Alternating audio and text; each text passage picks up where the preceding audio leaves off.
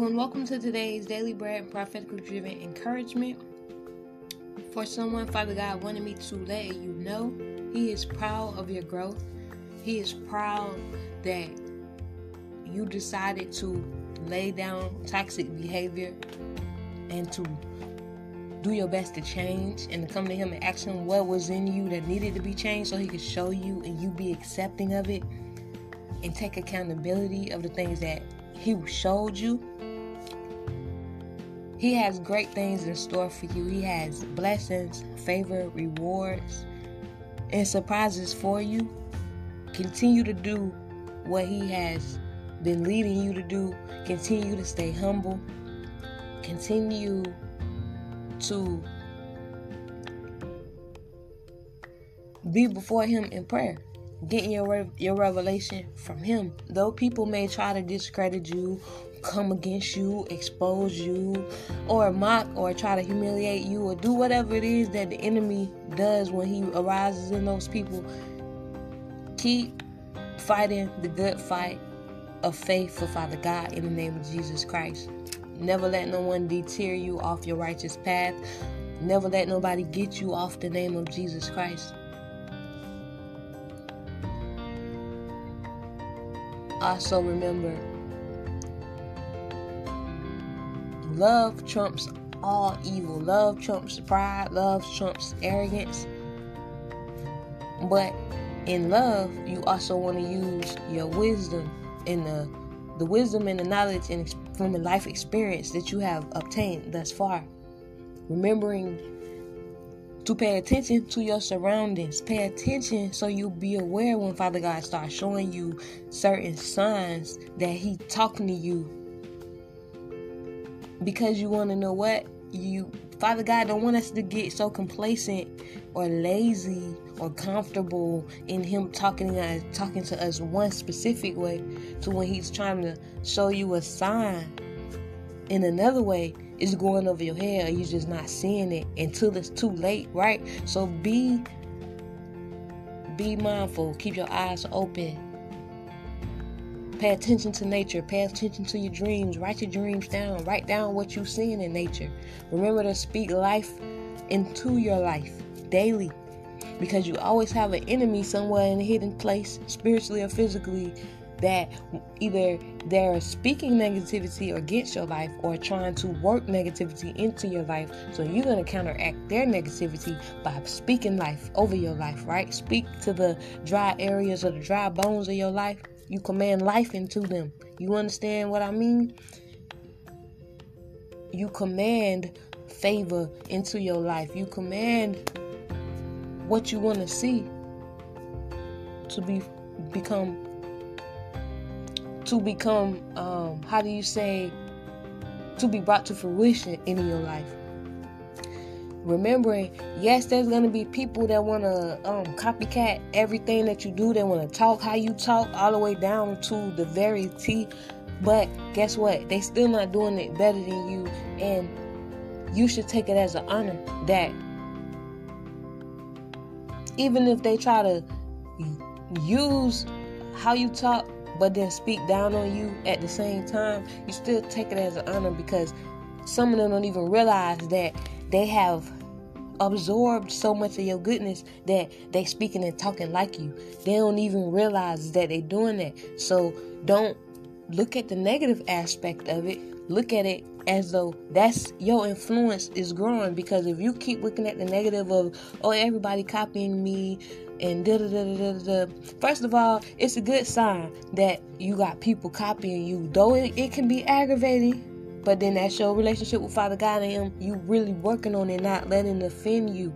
Because if He tell you He gonna bless you with influence, you can't curse the influence away. So you gonna have to find a positive, righteous way to deal with how you're viewing it. View it as this is the evidence thereof that Father God has indeed increased your influence. He has indeed increased your anointing. Otherwise, why they wouldn't be wanting to do nothing like how you do it. They wouldn't want to talk how you talk. And that's also another way for some of you guys to know that the persecution is the warfare is ending. Father God has turned where men or women's heart was hardened towards you because it was your season of persecution, even if it was brought on by the enemy, right? If God allowed it, He allowed it. You don't come out, keep continuously holding on to the negative. You see where He has changed it for you. Otherwise, you're going to delay the breakthrough and the blessing even more because you're still looking at the past. What can you see now that has changed, right? You see now they're more willing to be around you or speak or smile or at least be accepting where everybody was more standoffish. Now they're not. So be willing to see the good and not just meditate on the negative because He could let it happen again, right? You don't want Him to, you don't want to draw it or how you say, because you know how it's like whatever you focus on, it's gonna magnetize it to you. So if you focus on, they copying me, they gonna drown me out by stealing my stuff, and people gonna think that it was them. No, Father God, your originality, your authenticness is gonna speak for itself regardless. It don't matter if a new person see them first or not. By the time the person come and see you, if that is what's supposed to happen, they gonna know who is authentic and who is the imposter or who is the copycat or not, right? Or who just inspired by you and they may just talk how you talk from time to time or use certain things to let you know that they do listen to you. It's a different aspect of how you look at it. Don't just look at it from the negative, because if you ask for increased influence, it all comes along with it. But are you going to see the goodness? Are you going to only see the bad? Because if you only see the bad, that lets you know when in situations in life you allow the bad to be magnetized, and that's where your focus is.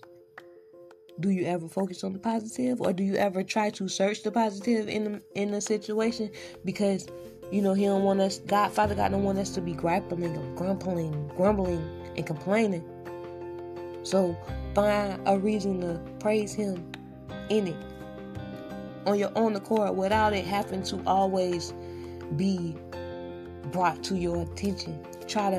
It's the same as Him expecting us to try to self-correct and take accountability before He has to place a judgment. He gonna check. We're gonna get a chastisement regardless, but He can be merciful in His chastisement, or He can be merciless in chastisement, right?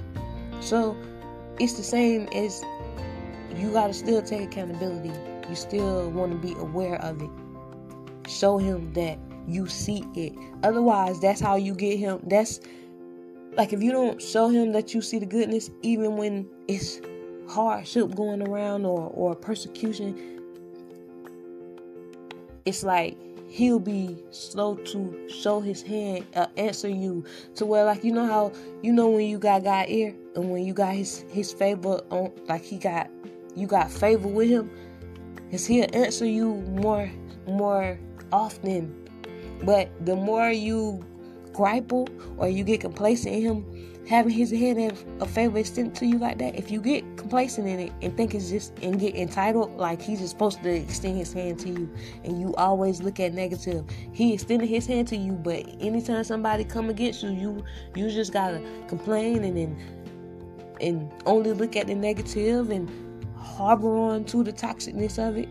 But He got His hand extended to you, and that person the people who come against you, they wish that they could have that. Don't make you better than them. They just gotta put in the work spiritually with Him by building their own relationship with Him. But you can't copy that. You can't copy that. You can't steal your way into a relationship with Father God. You can do that into a position with man, but then you still gonna end up falling in the end, because you have to reap what you sow no matter what. So be mindful of how you are perceiving things, what you meditating on, how you acting, how you reacting, and how you choose to deal with the situation. And when it comes, see me, you should just be careful when it comes to exposing people, because If you're not gonna do it right, like when it comes to exposing people, remember, you could have in your own, depending on who you exposing, it can be truth in it while you're exposing them, right? But if you exposing them in an aggressive manner, remember, they still got a child.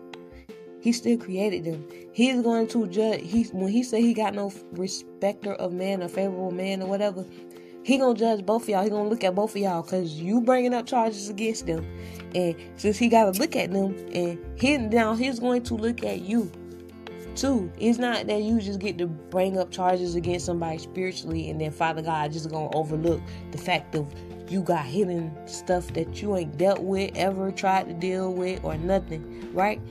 So you want to be careful, especially when you doing stuff publicly, like you publicly trying to expose somebody specifically, and you intending because you want to see God deal with them.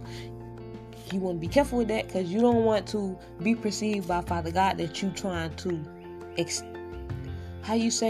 expedite his hand of judgment on someone because that's what you want to see, or that's what you feel is due. You got to be careful, because they still his child, or they still his creation. And when Father God allowing you to go through certain things, your reaction is going to be paid attention to, and it's going to be taken account of, because of